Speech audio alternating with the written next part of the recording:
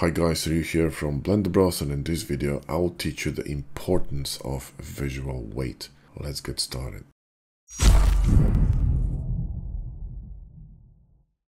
Most people, when they shoot images, they cannot see, they're unable to register anything that's behind the model. They just don't see the background and don't see the issues with the background. And it also, relates to professional photographers. I found a really cool example of someone teaching composition on an image with a shit composition, which I think is fucking hysterical. Most people don't see the background when they shoot images. They just see the model, the object they're focusing on, but anything other than that doesn't exist. They just don't even register it. And that's the difference between a snapshot and a photograph, where a professional photographer, should be able to register all these distractions. But I found a really cool example where someone is teaching composition and has no fucking idea about composition, because yeah, he's teaching the rule of thirds, and yeah, she's, on the money in terms of the framing, but if you look closely, there is this massive black pole sticking out of her head. It's the same color and tone as a hat and a blouse, and it literally looks like a brain extension, okay?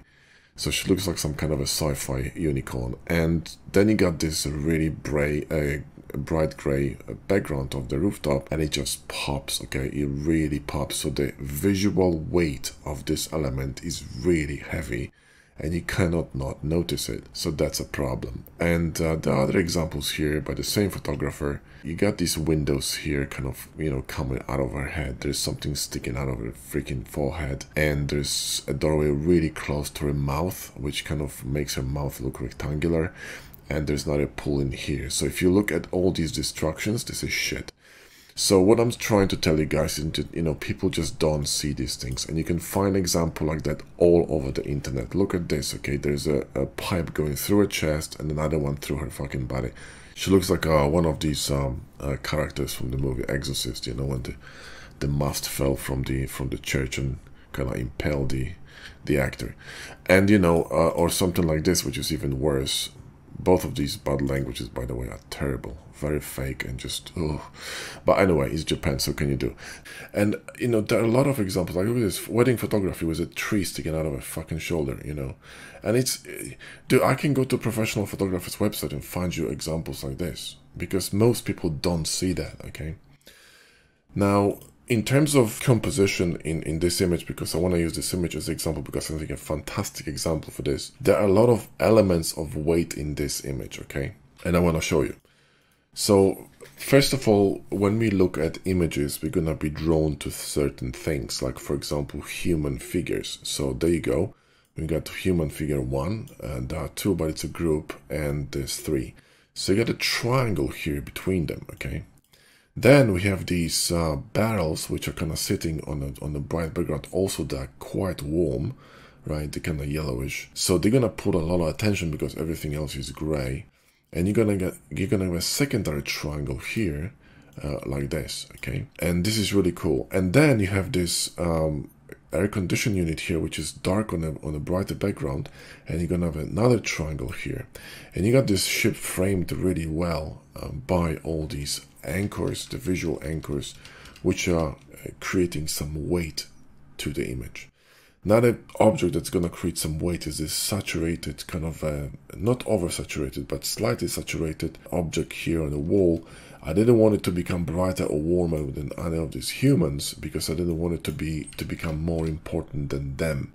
If I did that and I cranked it up, it would become too important. So if I go here to my scene in Blender, and I'm gonna select this material here, and if I wait a minute, this is a instance object. Let me just select this cylinder here in the back.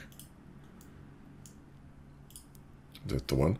And go to materials. If I oversaturated this, right, like this, it would be way too strong, okay? If I did something like this, okay? See what I mean? How strong this is, how much of a pull it generates? That's a visual weight, okay? So try to go easy. You need to look at everything in your scene and weight it as one, okay? The entire image needs to be visually balanced. That's the key.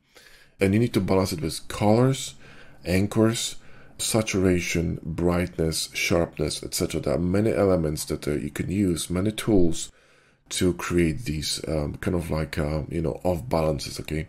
Like, for example, let's talk about the ceiling, okay? If I take the ceiling, for example, here, we have a lot of, you know, visual weights in here, right? They're really heavy elements, but because they aligned and you could clearly see they in some sort of a formation here, they become one object, and this entire ceiling becomes one massive element, which is sort of outweighed by the by this floor, by this, you know, bright element here, the strip on the floor. So this element, okay, outweighs this one here on the top, right? So this one, right? And you got another frame framing this image with two diagonal lines going this way and this way that add kind of like a dynamism and kinetic energy to the image, okay? Which is why, by the way, I placed this ship at an angle, and there's not a reason why I did that, but let's not go too deep into that. Another weight here is going to be on this engine where you have these lights, but these lights are pulled by this generator and the warm light in this corner. Look what happens when I'm going to unlock this layer here, because I painted over it. You see that? If this light wasn't here, this tiny warm light, these lights would not be sort of off balance by anything on the top. You see what I mean? It's too much pull in this area because you got these lights and you got this light. This light is tiny, but it's really warm, okay? And it pulls a lot of attention. It doesn't have to be big because it's so warm and so bright. It's gonna pull and it's gonna be almost of the same weight as this, okay? So the easiest way to check if your image is balanced is to zoom out, okay? If you don't see anything sticking out, you know, then you have a decent image, all right? Then, you know, you have framing. Like, for example, I framed this image with windows, but tiny movement to my camera would ruin that. For example, if I move my camera a little bit to the left, these windows here will become a wall because I cannot see the window panes. If I closed all the gaps between the elements, like for example, the hand of this guy would be touching the engine, okay? You know, the top of the suitcase here would be touching the vessel. This air conditioner would be merging with the cockpit and the hull of the vessel. It wouldn't work because you're losing the separation between elements. The reason why this image is working is because you got these separations. So look at that. If I grab a brush and I'm just gonna brush you all the separations between elements, you'll see how carefully this is designed, okay? See all these separations here? This is all separated, look at this. Nothing is accidental here, okay? Everything is on purpose, alright? So when you're composing an image, you really need to think and sort of look at everything and kind of like an iBird's view from the top, okay? Look at the general scene. Don't focus on the vessel. Don't focus on the humans. Don't focus on anything. Everything is equally important in your image, okay? Granted, there are some hero object, like for example, the vessel. It's clearly a hero object. But if you're going to put too much importance on the vessel itself, everything else loses importance. And you want to frame that ship with everything outside of it by using visual anchors, the visual weight anchors, right? And you know, like I said, you can create them in many different ways. Now guys, don't get frustrated because composition, especially, you know, advanced composition, which, you know, you need to possess in order to create composites, because, you know, you have a scene. This scene basically was built from scratch, okay? And you know, I had to model everything except for the figures, because the figures are the soldiers are from Jama's pack from Gumroad, and it's a fantastic pack. There's a link in the video description. If you're interested, grab it. They're a bit expensive, but fuck me, they're good. And you know, they're just world-class models, and I love using them because they look so realistic. But everything else is modeled by me, and then you know, I had to assemble everything by myself, which means you need to design the whole scene, and then you need to find the framing for it, right? So the best way to do that is, the way I did that is I created the building, just the ceiling, the walls and the windows, and then I found the frame I actually liked, and then I placed a vessel and I found the frame for that, and then I designed everything around it. This is like with adding lights. If you're gonna add 7 lights, you're gonna get confused. Put one light, then a second light, and then maybe the third light. If you have more experience, you can, you know, keep adding lights, but I would start with one light, then second light, then third light. Don't put all the lights at once. There's no way to see where the light is coming from. In professionals, you know, when we shoot photography, portraits, whatever, we start with one light, okay? Unless you really know what you're doing and what kind of look you're going for, and you kind of, you know, do it, you know, on auto, that's cool. But if you're searching for certain looks and kind of interesting angles and lighting, then you're gonna start with one light. So start with the main object, the hero object, and then start framing it with stuff, okay? I placed these barrels here because they frame the tip of this vessel. These barrels are here because they frame the back of it, okay? This human's gonna pull your attention, and then you're gonna go on all over the wing here because it's a massive leading line and it's bright on a darker background, so it's gonna lead you into the image. If I'm gonna go back here, see what I mean? You get led into the image here, you see these humans, you get pulled here, you get pulled here, then you see the text, you're going down here to this human and up. There's a lot of concentration of details here too, right? Then you go here because of this red light and the contrast, etc. So you got these lights here on the top and another leading line from this guy to this, you know, to the right side of the image. So nothing is accidental, guys, okay? Nothing is accidental. Not a single element in this image is accidental, all right? Everything is placed with premeditation. And you need to think that way in order to create good composition. And if something doesn't fit, well, fix it. And the last thing I can tell you is that, you know, when you design something, take your time. Create an image, come back to it tomorrow when you're fresh, or flip it. This is not a good way to do it. You know, this is what artists do quite often. So they're going to have a canvas, and they're going to, you know, create a. Let me just create a. There you go, a layer here, and I'm going to Control T that, and I'm going to flip it horizontally to see, you know, if my composition works. Okay, because your eyes are getting used to the way you look at your image so much that you cannot just see certain things. Flip your image and see if something immediately pops into your brain, something annoys your brain. You know, if something is off, that means probably is. Okay, because we are used to looking at the world, and the world usually is organized in quite of a balanced fashion, right? And you know what's pleasing and what's not pleasing. If you see a beautiful landscape, it's pleasing, and the vista points are in certain areas because the composition of a landscape from that particular venue point is pleasing to the brain, okay? The composition is nice, you see what I mean? So the same thing with your image, guys. So take your time, don't rush it, and like I said, you need to weight every single item in your image when you're composing. This is really important, okay? Do not focus on one fucking thing. You need to focus on everything. This is, for example, why when I'm teaching photography, I always try to teach people to shoot with eyes open, which means, you know, when you pull your camera, the viewfinder to your face, what most people do, they close the other eye. Most professional photographers are going to have two eyes open, because what you want to do, especially when you're shooting street photography, because you want to see what's happening around you. This is why, for example, when I'm rendering, I never use passepartout, this bullshit here. I never do that, okay? Because you want to train your brain. You can darken it a little bit, okay? But you want to train your brain to be able to see image anywhere, okay? The best way to learn composition is to go to a really busy town. Like, you know, Tokyo is fantastic for it. This is why I like teaching photography in Tokyo, because it's really difficult sometimes to find a good image because there's so much shit on the street, you know? Like, I'll show you an image here. It's a busy street in Tokyo, and you'll see how much crap is in there. And what I used to do, I brought them to a very congested place, and I used to tell them, find me order in this chaos, okay? Look at this street, and you find me, so like, you know, something like this, right? Find me order, find me a frame in this mess, because this is how you really will learn composition, like, you know, like this.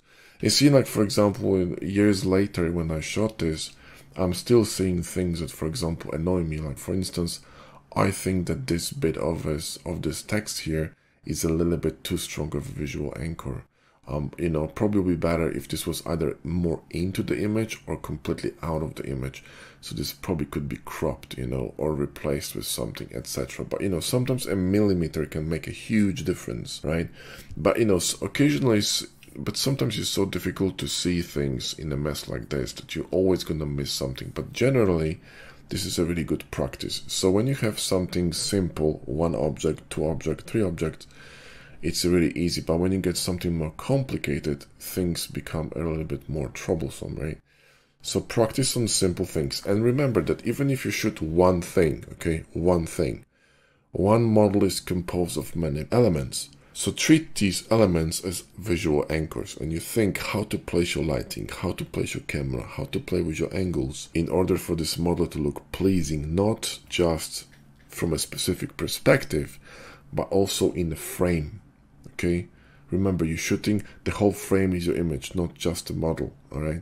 So stop focusing on the model, guys. I see it in 95% of images. I can clearly see that people are focusing just on the model and they don't see anything else, and they want to put the damn thing in the center, and it just looks awful. Now in this particular instance, I'm breaking the rules. What I mean is that this positioning of this vessel, because it's slightly offset to the right, which means the front of the vessel is closer to the right hand side of the frame than the left hand side, which is something I would never do if this vessel was here alone. If there was nothing else in the frame, this wouldn't work. But because we have this guy here and this can and this guy here, this kind of merges and outweighs whatever is happening on this side. So it becomes equally important as the vessel. But if it wasn't, you know, if nothing else was here, it was just a vessel, no guys, no lifts, no cans, no nothing, this wouldn't work, this composition. If this was just a plane here, just a vessel, this the entire plane should be moved to the left, okay? So I don't know if you can find it. There you go. Select objects, boom. So this should be probably, you know, somewhere here, okay? Something like this, right? This would be probably a better framing for this vessel, right? But because I have other elements that again outweigh the elements on the ship, the whole composition works because I'm not focusing just on the ship. You follow? Alright, well, hope it helps you out, guys. Best of luck with your composition. Like I said, don't get frustrated because it's really difficult and it's gonna take you some time to learn it and master it. And you know, it took me 20 years to get to where I am right now in terms of composition. So, you know, it's not going to happen over a day or two, but I'm trying to make you aware of things that are really important in terms of composition. And we have fantastic courses on that. We have design course, which will teach you a lot about composition. We have composing for 3D artworks and also the generator course, which are part of the membership, but you can get them also as standalone courses on our store on blenderbros.com. And all these three courses are phenomenal for learning composition through compositing or basically some theory and practice, etc. Okay, so go ahead and grab them if you don't have them. And there's gonna be definitely more content coming on this subject because not many people actually know what the fuck they're talking about, and there's just no information out there about it at all. Because to be honest, even looking at ArtStation, there are very few people who have like impeccable composition. I can name a few of them, you know, out of the top of my head. Like for example, Jan Urschel is one of them. He is phenomenal in terms of composition and lighting, and there are many others. But some even fantastic artists, like really talented, I mean really talented sculptors or modelers, they have fucking no clue about composition. So they have this fantastic model, it looks phenomenal, beautiful composition, and I mean the beautiful design and textures and everything, and the composition of the render is shite. So, you know, not everyone knows how to do it, but there are exceptions, and you should guys learn from, you know, from these top dogs, because they really are amazing. But anyway, more content is coming from Blender Bros on this, so hopefully you guys are gonna improve. I'm gonna start seeing some really awesome renders. We have people on our coaching and community on the membership, and they're improving really quickly, especially some of them, because, you know, people are in different speeds, and they also have different amount of time that they can devote to studying. But there are some folks who are improving really quickly, and I'm very pleased to see that, because it's really rewarding to see people grow and getting better, and they get excited too. So have a look at our membership, because it's a fantastic offer. We're going to be rebuilding the membership this year. We're going to be kind of restructuring it to make it even more interesting and more enticing. So hopefully you guys can join us there. Thanks so much for watching, and I'll see you in the next one.